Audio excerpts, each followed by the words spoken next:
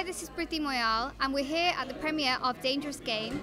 Keep it locked, keep it real, and dare to dream. And on behalf of the 88 crew, I hope you enjoyed the interviews. Thanks.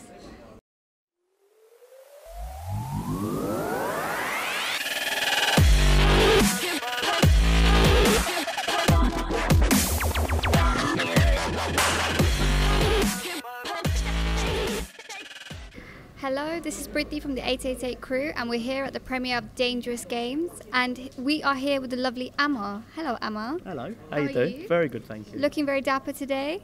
Thank you very much. I try.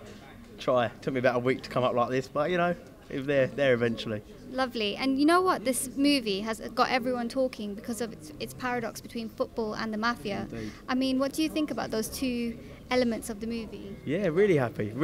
You know, we come up with the idea from script to screen in 4 months. So, you know, it was the idea and it's got people talking. That's what we want. As low budget filmmakers, we want people to talk, and that's what we wanted, so we've got it. It's good. It's had thousands of reviews and it's been really well acknowledged as well. Indeed. So it's a privilege to be able to interview you as well. problem at all. And in terms of the film itself, for anyone that doesn't know about the film, what's the general gist of it that you can let people know?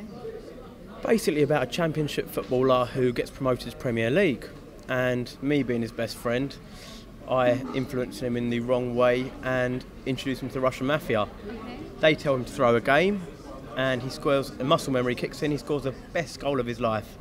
So then he owes the Russian mafia £4 million in 4 weeks. Oh wow. And the rest happens from there. Okay. So is it advocating crime or is it not? No. You got to watch the film. It sounds a lot more harsh than it is, but there's a big twist at the end, and I think that will put people's minds at rest. It's not full of action and swearing, and you know, it's a humble film. It's whether you're 15, whether you're 50, you can watch it. So that's amazing. That's the main thing. That's amazing. It seems like I really want to go in the cinema and just watch it right now because I've heard so much great things about it as well. Thank you. And given your background as a British Asian and getting into film, I mean, what inspired you? I've been acting for 17 years, so for me it was a pedestal to make my own films, to push myself into the spotlight, and you know, because I'm a British Asian, I'm not getting the lead roles. Yeah. I'm getting stereotyped from being a doctor to a terrorist or something in that calibre. So for me it was making my own stamp, doing different roles, and just excelling my career further and further, and now on my 5th film. So that's amazing. That's what it is. So you're an inspiration to all those up and coming wannabe film actors. Yeah, and I say do it. Go within the push yourself community. and do it, and don't hold back.